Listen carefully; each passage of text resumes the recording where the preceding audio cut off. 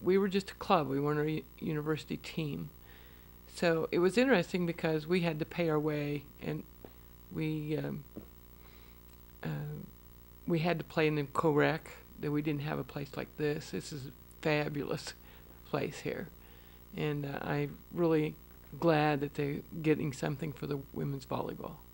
The biggest thing was when we went to Lawrence, Kansas, to the second national DGWS.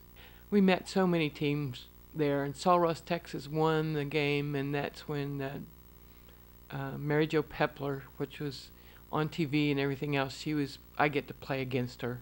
We didn't win, but it was such a neat experience to go